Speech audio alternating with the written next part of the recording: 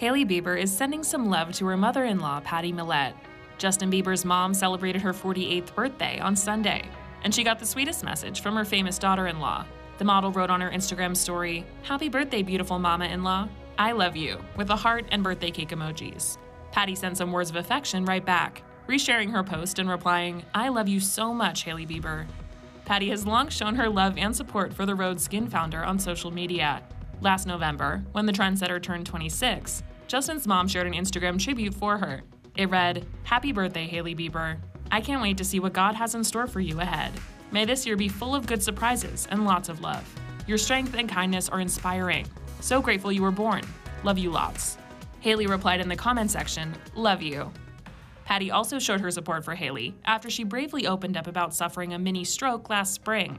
The proud mother-in-law wrote on Instagram at the time, "Grateful you are recovering well. God is good. Thank you for sharing your story. So brave.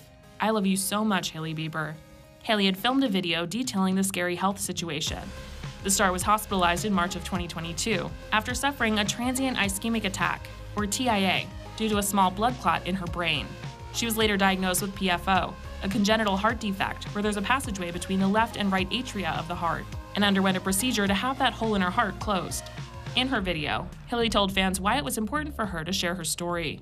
It's kind of like hard for me to tell this story. I've only really up until now told friends and family and people that I know and that I'm close to, but I felt like it was important for me to share this, and because it already was like kind of a public situation and people kind of knew, but they didn't really know the full story, and I also wanted to wait to explain everything until my procedure was done and finished and everything had gone smoothly and was okay.